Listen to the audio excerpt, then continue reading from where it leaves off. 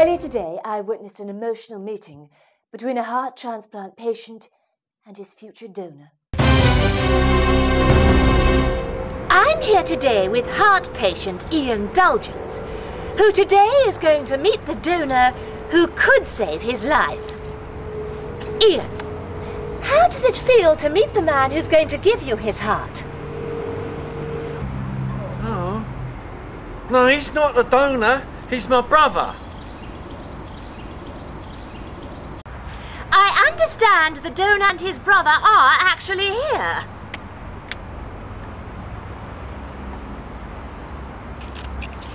Genetic researcher Francis Furter told us more. There's a real shortage of human donors for people like Ian. So we felt that the pigs could be the answer. I've actually snipped out some of their genes to make the organs more suitable for humans. Are you the donor?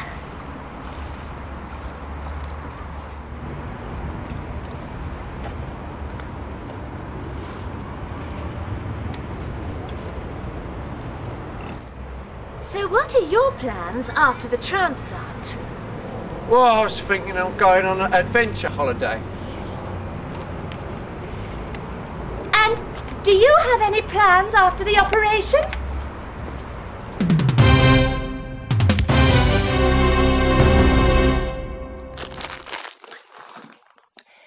Hearts from genetically altered pigs. Sounds unnatural, unethical even. But does the alternative, hearts from human donors, seem any less disturbing?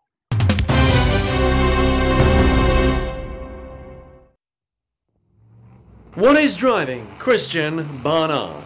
In a blaze of publicity, he's travelled the globe since performing the world's first heart transplant. After time out in Hollywood, an audience with the Pope and dinner with Sophia Loren, our very own heart doc is still the nation's heartthrob. This afternoon, we'll have Chris live in the studio to tell us about the day he made history.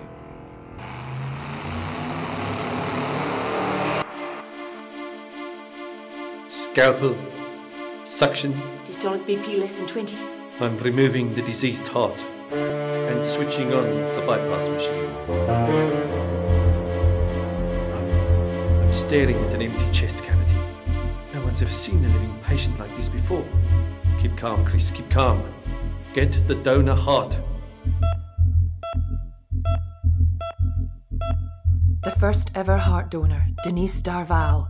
25 years old, Denise was certified brain dead after an horrific car accident, but her heart is still healthy. A life support machine keeps her body breathing. Scalpel, rib spreader, monkey wrench. Time to turn off the life support. Christian nailing Barnard and removing the heart from that young woman's body. You stand accused of murder. Brave robber! For your pioneering services to cardiac surgery, you are awarded this year's Nobel Prize. Christian Barnard, transplant pioneer, knows that only Ozo can deal with those oh-so-difficult-to-remove stains. No!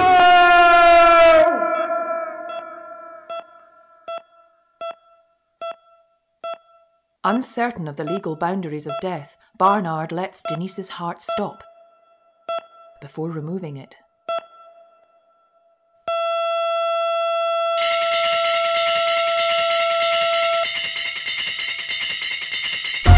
Come on.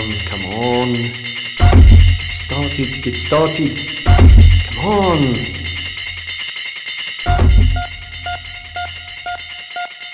Professor Barnard, let me give you my heartfelt thanks. I feel like a new man.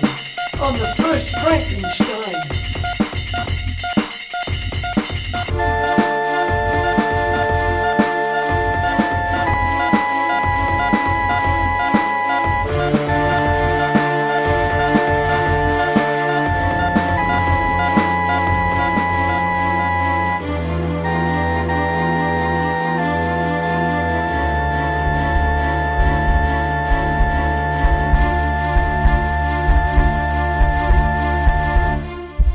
Thanks to Barnard's pioneering work, 4 out of 5 heart transplant patients now live for at least 2 years after surgery.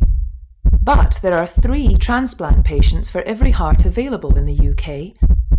And many donor hearts come from healthy young people killed in road traffic accidents.